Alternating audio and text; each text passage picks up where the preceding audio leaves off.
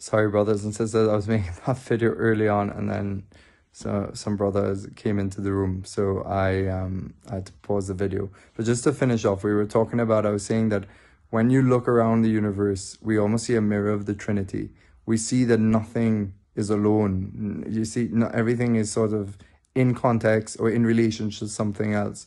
You know, the whole universe is relational, and everything depends on something for its own existence. Nothing brings itself into existence, but was brought into existence by something else.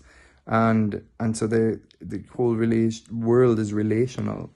But all of that kind of mirrors something far more fundamental and far more real, and is like, in God there are relations. God is a father of a son, of the eternal word, and the word is the son of the father. Now these are all our human words, our human experience to try and well, first of all, we're using Jesus's words, because he used our human words to try and explain this incredible relationship he had with the Father from all eternity before creation, and the Holy Spirit. So he uses these words that we could relate to and understand something of this ineffable mystery of God, of this Trinity of persons.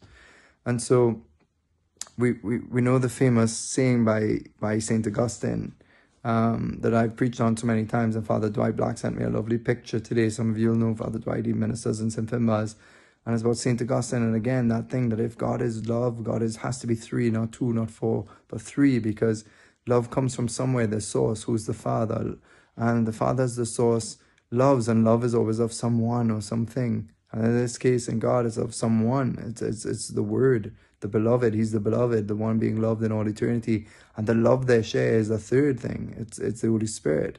So the source of love, the object of love, and then love itself. They're three things. So the source, the Father, what is being loved, the Son, and the third is the Holy Spirit, who is love itself between them. So in this sense, we could think out something of this great mystery of the Trinity, how you could have love and have three aspects to it. And so there's just sacred number three in this sense. And so Jesus has revealed this beautiful inner life of God. And when we were baptized right into this incredible life of God, in this exchange of love, this drama in all eternity of love between these three persons, these of God himself, this family of love. We're baptized into it in the sense that our heart and our mind is taken up into God's thoughts. It starts to be conformed to God's word.